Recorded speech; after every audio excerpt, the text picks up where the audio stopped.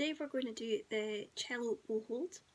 First of all, I want you to make a bunny rabbit shape with your right hand, which is your bow hand. Okay, so to make that, we need to bend our thumb into the middle of our hand. Then our middle two fingers go over the jaw. So this is your jaw, your bendy thumb's your jaw. Then your fingers go over the top of the nail for your teeth. And then we've got your two ears at either side. So we're going to transfer this onto our bow now. So pick up your bow with your left hand and always hold on to it just to give it some support, because this is quite new for some of you.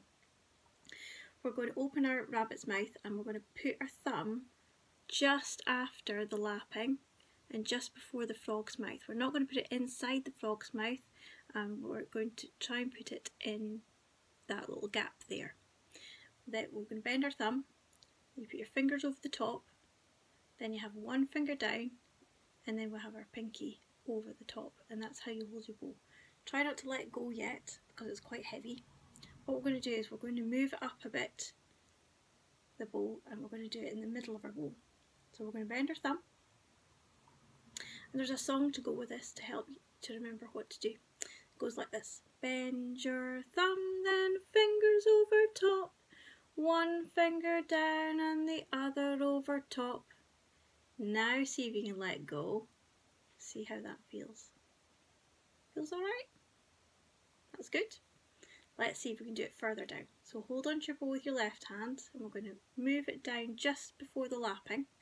So we're going to go bend your thumb, then fingers over top, one finger down and the other over top.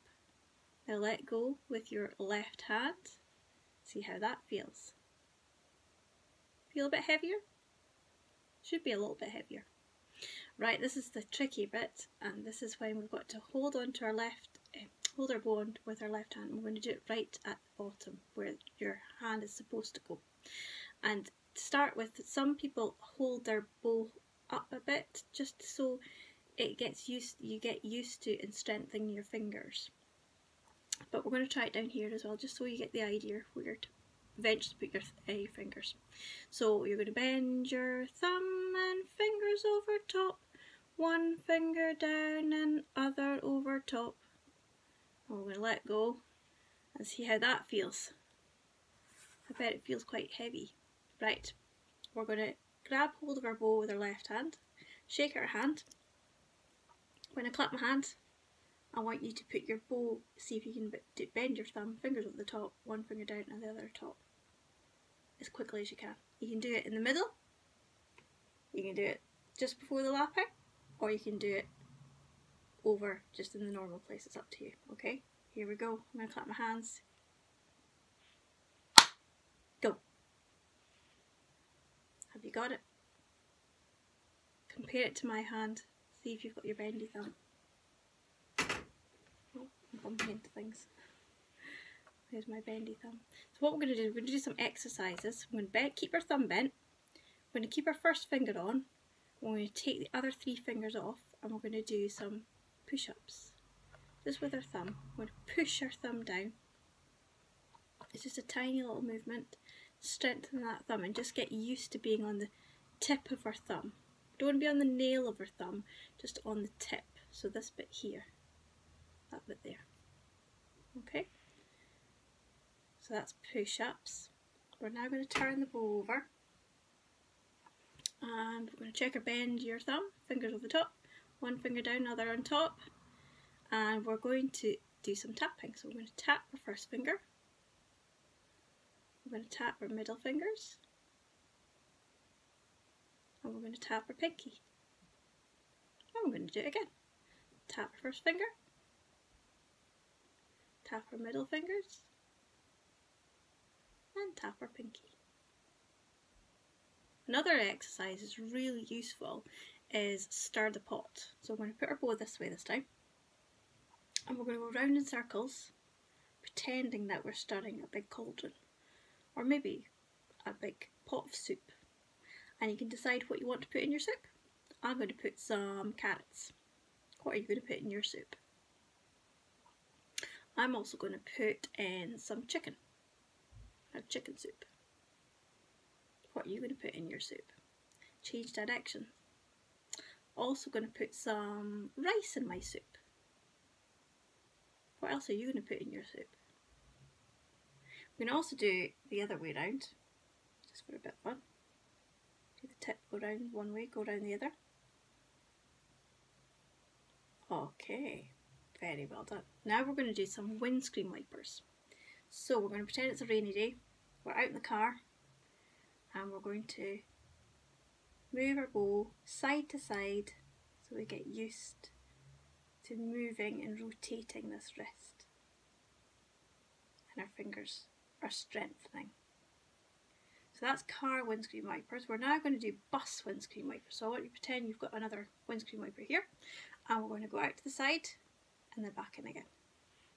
Out to the side and back in again. You can just do it with one hand if you like. You don't have to do it with two hands. It's just I like to do it with two hands. So it makes me feel equal. Do one more. And the last one we're going to do is light windscreen wipers. Now if you've ever seen an old Volvo car, there's tiny wee wind scrapers on the lights that go like this. So we're going to have our bow like this. Bow holds beautiful with our bendy thumb. Fingers are over the top. And we're going to just rotate the weight from this finger to this finger. And we're having like, it's a bit like a seesaw. Your thumb's like the bottom of the seesaw. So it's just a tiny, tiny little movement. So that's the light windscreen wipers. The last one we're going to do is a fun one. It's called spiders. So I want you to pretend your hand is a spider and you're going to climb up the web all the way to the tip of the bow and then back all the way back down again. Now, I don't want to see any cheating like this because that's not spiders. Spiders is crawling up the bow. You can put your hand down here to, in case you feel that it's going to slip and you want to catch it. And you're going to keep, you're just doing thumb fingers, like this. Thumb fingers, right up to the top.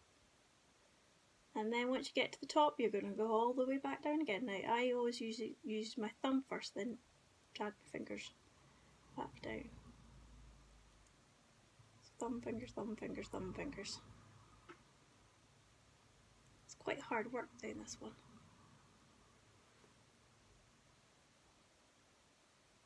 And then once you get down to the bottom, you put your hand, put your bow on the rocket launch pad, and check her bendy thumb, fingers over the top, one finger down, other on top, and that is how you hold your cello bow hold.